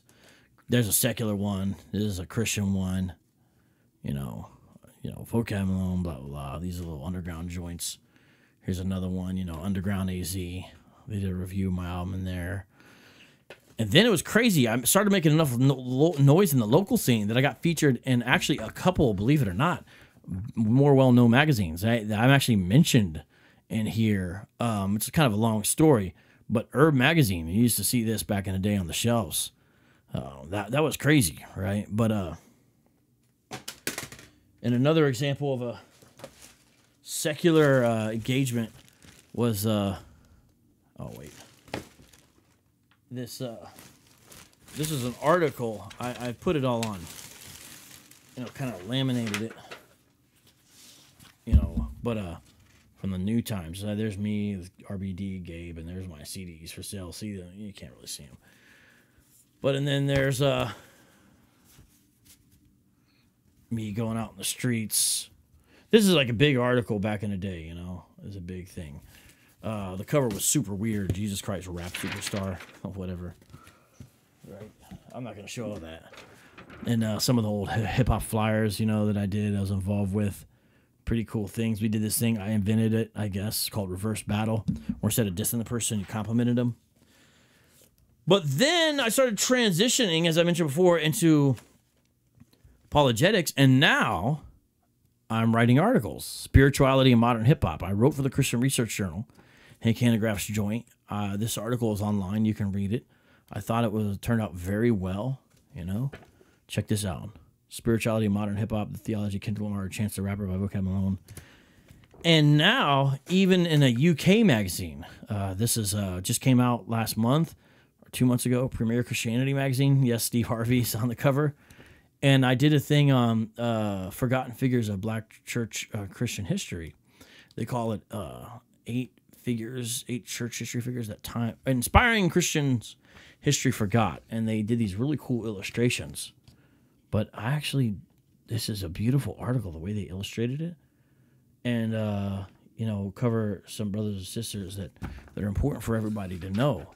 My point by saying all that is that by God's grace, through all my flaws and wasted time and all this stuff, God has been good, and if He continues to have grace on me, I'm going to complete this stuff, okay? That's what I'm trying to say. I hope, I pray, right? You never really know, okay? Hey, thank you, Liza. She put the article link up there. That's really cool. Thank you. So, I'm trying to, yeah, that did say Flava.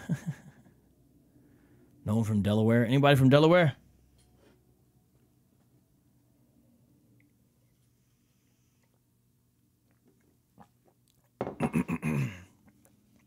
Now, here we are now.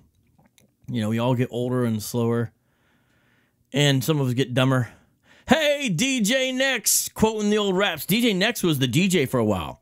We did some great shows together. My rhymes explode and they blow the whole globe. For Yeshua, I'm a Shiach, now I'm ready to reload. Click, click, boom, bip, unlock, pop a shot.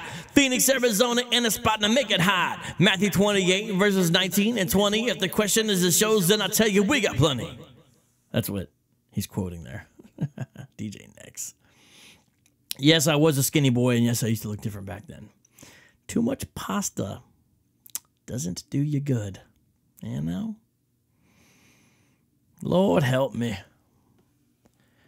So St. Dennis says you'll be back in a couple months. So here's what I plan on doing by God's grace. So I'm showing you where we are now. Just trying to give you a sense of the journey and whatever. You know what I'm saying? And now what I'm going to try to do here is...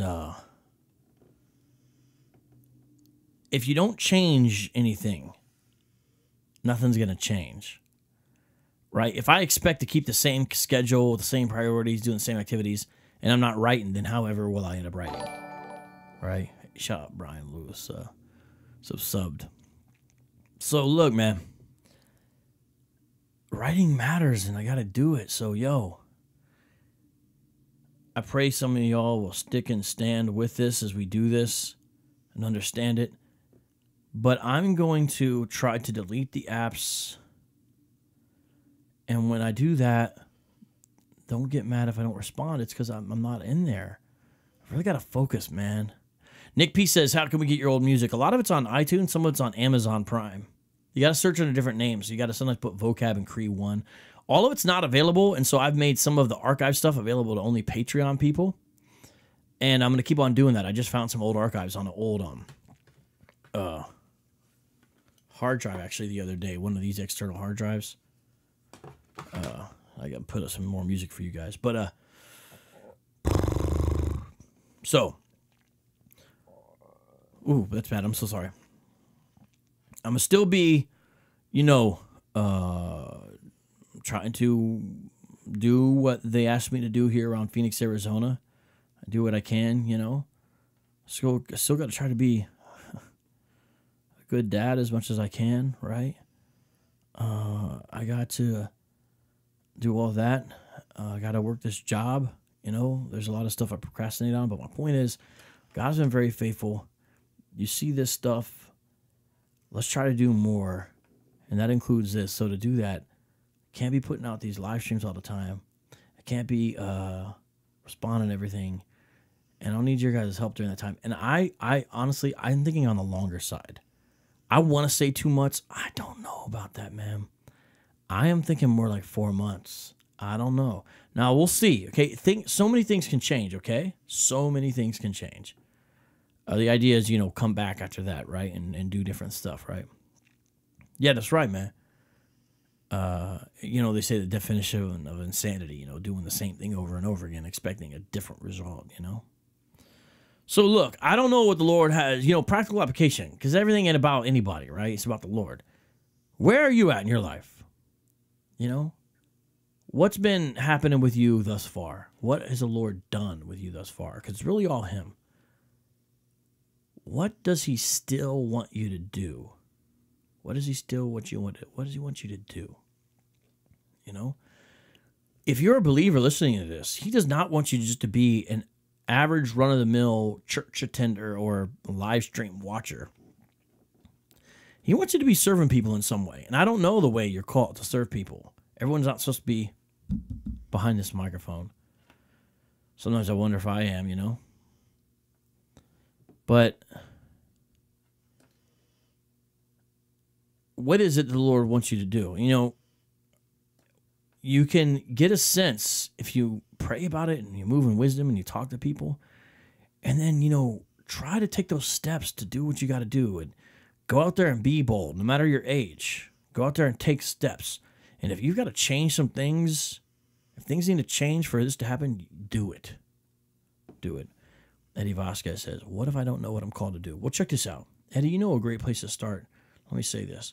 Look up the phrase will of God in the Bible, and you're going to find a number of places where the term will of God is going to appear in the scripture. And I would actually start with those places where it says, here's the will of God for you. And then ask yourself, are you doing those things that says the will of God? Because it's the will of God for all believers, so you can't go wrong there. And if you're not, find out what the Lord needs to have you do different so you can do the will of God according to the scripture. That's the first thing I'd say. Another thing I want to say is this, Eddie. Check this out. Where are you right now? So you're not on Mars, you're not an alien. You're in a very real context. And you need to look around for your context, Eddie. Don't think about moving. Don't have these fancy dreams of everyone looking at you. Just look around your context. Because guess what? The Bible says, love the Lord your God love the Lord your God with all your heart, mind, soul, strength. And second greatest command, love your neighbor as yourself. And ask yourself, what is the way in my context God wants me to best love my neighbor? So I would actually say, where are you? If you're at a church that since the pandemic hit, but so let's say they're still meeting, and they need someone to teach the fifth graders, but you don't want to teach the fifth graders, you know what the first thing you need to probably do? This is my view. You need to go teach those fifth graders. And if you're faithful in what needs you see directly around you, guess what's going to happen? God is going to open up other doors for you. And you may not want to do something, but that doesn't mean you're not supposed to do it. So I think it's a little bit more, I don't think it's all mystical. Look for a spider to fall at a certain time, and look for the doorbell to ring at 2 a.m., like some kind of weird signs we look for. Look for the phrase will of God in the Bible, and then ask yourself, how can I love my neighbor? And and maybe it is doing soup kitchens and turkey stuff, but you need to figure out what your context is and see where you are right now. Because wherever that is, according to Paul, and that's according to Scripture, God has sovereignly placed everyone in those times and places they are. So look directly around and see what the needs are. Now, you may look around and realize the greatest need is in somewhere else. It may be something you didn't expect. It may be a family member who's recently sustained a massive injury, and they live in Iowa, but no one's there to care for them. Maybe you're the one person in the family who could pull it off. You need to move to Iowa. And I'm serious. And you may never get credit for that. No one ever may know. But that's the kind of thing I'm talking about. Very practical, very basic. You look around and then you make those moves, and you don't care what anyone says. I don't mean you don't look for wisdom, because you're trying to ask for wisdom right now. And God will make it clear. You teach that fifth grade class, God's going to make it clear what the next step will be. And you will never know where you end up, but you've got to be faithful in those things. Okay? You've got to. If not, don't really expect the Lord to ever use you if you're not going to be willing to do those things that you don't want to do, that you realize need to be done in whatever context you're in.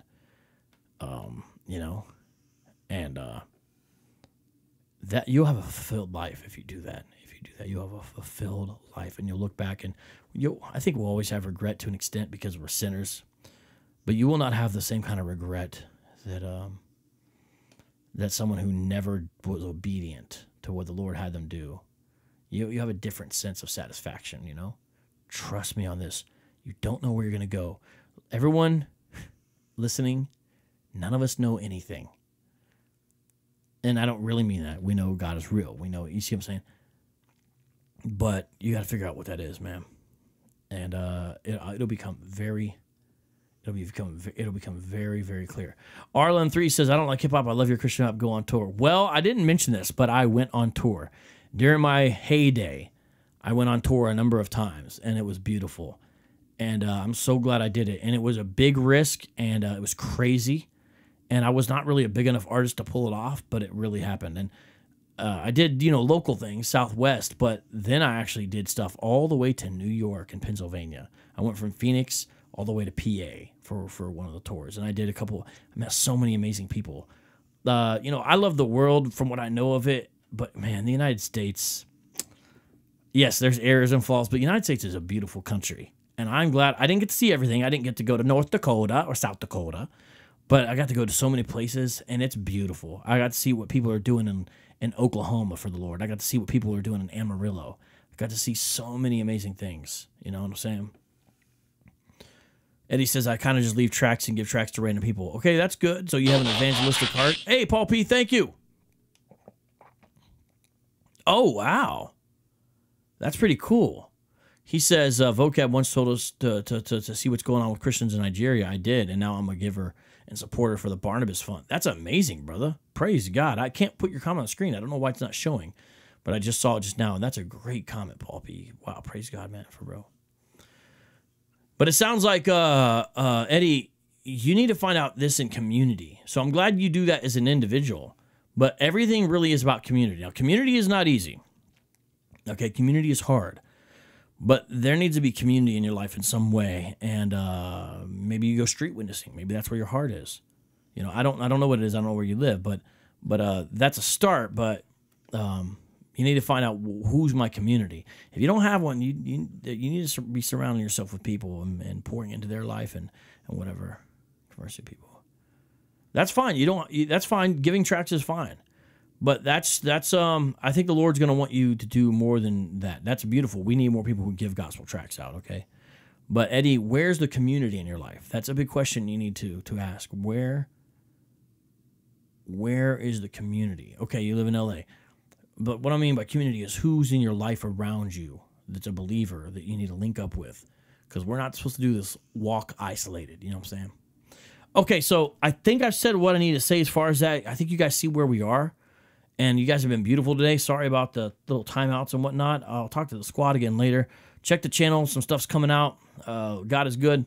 And let's kick this off with a freestyle. I think we're good. A little bit different here thing. I know there's a lot of information. I know that, you know, I'm also sort of stream of consciousness, whatever it is. I know everyone's not into that. But let's look for a beat we haven't used yet.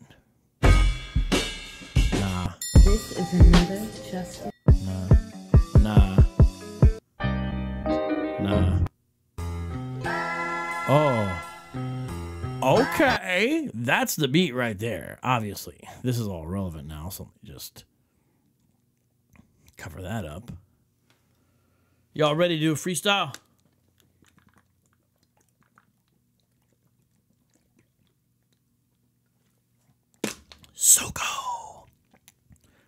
So go with the beat. So go with the beat.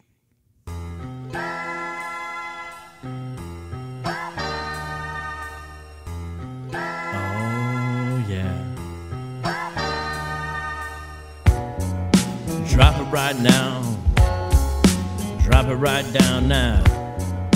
Drop it right now. Let me show you how. Drop it right now. Right now, yeah. Drop it right now. Oh. Drop it right now. Black and white like the spot on a cow. Peep it out now, spit that vow. Vocab Malone, turn my head like an owl. Ow. All the ladies say, hey ho. What you do today? I got the flow. It's an old school style. Vocab Malone, pull the rhyme from a file. Going way back, 90s to date. Check this out, show my old school mixtape. It was on cassette. Can you believe it? Mic check. What am I gonna do? 1, 2, 3, 4. Go on tour. Yes, in an old tour bus. Where I go from Columbus, well, really not a bus, it was more like my car. Ford Taurus, not a superstar. Vocab Malone, where I am, there I are. Like R-E-M, hardy, har, gar, horrible, terrible, unbearable, blurrable. Focus, I'm from Columbus, and I love Jesus. Here I come again, don't do no angel dust. Lust, gotta kill it, here, a skillet. Yes, indeed, I got the flavor, I grill it, I reel it in like I'm fishing men. Vocab Malone, Italian, gotta win, catch the W. Here I come again, God, with that crew that is true. Ooh, honey child, yes indeed, when I freestyle. Back in the day, I couldn't take it. Locked myself inside my basement. What's my placement? The bottom of the barrel. Check it out now, paint on my apparel. Style not clean, not sterile. What I do now, kinda feral, meaning wild, like a thundercat. But I practiced and had the thunder raps. Oh, now it's so vital. My goal back then to take a title. Take the rival, spank him. Not even going to thank him, just gank him. Not gonna win. Peep this out now, me and my friends running around, losing a brain. Spray paint and graph all over the train. We were so insane upon the tracks. Then locked ourselves with the boom bap rap. We had to practice acrobatics. Check it out now, sitting on the mattress, writing the raps from the notebook. Open up the Bible and take a look. 1, 2, 3, make it ease. Yes, it's cold, you know that it freeze. Open up the Bible, begin to read. What do I see? Book of Ecclesiastes. Oh, this is late 90s. On the bed, the Bible, you will find the book that I'm reading, ICR. Pet this out now, I took a car. Went to Phoenix, Arizona. Far from home, all alone, didn't know no one. Peep this out now, your son, mama's gone, is he coming back? I don't know, but let me spit this rap. Peep this. Ooh, ooh, go out a Mill Avenue with the crew. Let's do another beat for you. Not that one. We'll do this one. This one's dope. We'll do this one. Last beat, y'all.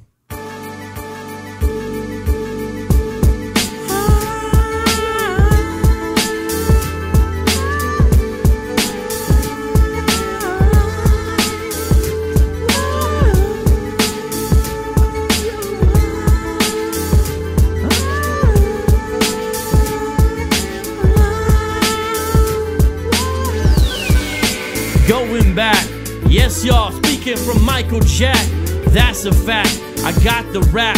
I'm Vocab Malone, I'm on the track. Going back in the day, like a mod used to say. Here I go again, not Cassius Clay, but I got to box ya like the opera. Out cause of Phantom, I'm a whopper. Like Burger King, I do my thing. Peep this if you're listening. The mic is shining, it's glistening. Gonna baptize it, christening like a Roman Catholic. I'm a Baptist, grab the mic, begin to rap this. Plus a conservative, charismatic. Peep this for the mic, I'm an addict. Oh, how to be a disciple, how to drop that idol. Hip-hop in the titles, my rival was my own heart. Peep this out now, God dealt with John Mark, gave me the clay. What do I say? Back in the day, praise Yahweh. Now we're grooving, now we moving. Showcase some C's, Purple Man, John Rubin. 1, 2, 2 to the 3. Go to Nashville, meet with Goatee. Then AZ is the next type of stop. Gotta keep it real, still doing hip-hop on the Black Doctrine. When I'm walking, rocking, here I go again, socking. That's onomatopoeia, so like Santeria. Here we go again, you just don't wanna see ya. Italian rapper, that's the factor. Read the Bible, plus the chapter, plus the verse. Kick the verse, make you dead like you in the hearse. The rhyme so sick, call the nurse. Yes indeed, it's not perverse. I will not curse, I will not cuss, but explore this beat like I was Columbus. Got shaped like a rhombus. Here I come again, I'm a bum kid in the studio when I'm flipping the lid. Here I go again, now I'm doing the bid. Spiritually speaking, shout out to Puerto Ricans, plus Italian, the homies be freaking the beat like the club Atlanta. Here I go again like my Lanta. Got the gift like Santa. Dim Christmas. Shout out to Jehovah, not the witness. Witness protection, that's my selection. Yes indeed, the resurrection. That's what I'm living, that's what he's given. Now I'm like a car, you say that I'm driven. Mario Andretti, just like spaghetti. Italian, now I am confetti spread. Hey, check it out, 1999, 2K. Now we're going on the beat. vocab Malone. I will not cheat, this is not written down, it's original. I'm a criminal, meaning spiritual. It's lyrical, individual. So here I go again, indivisible. God, one nation, full salvation, sanctification. Got to thank them, Jamaican, Haitian, even Asian, white to black, you can call Caucasian. The mic is hot, so the mic is blazing. Whack MCs out the sun like a raisin, shriveled up like a nightmare. Gotta stop the beat like right there.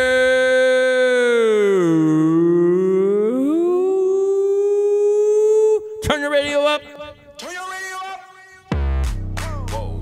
Radio time. Whoa. You're now listening to Street Apologists. Street Apologists. Street Apologists. Street Apologists. On the radio. Street Apologists. Street Apologists. Street Apologists.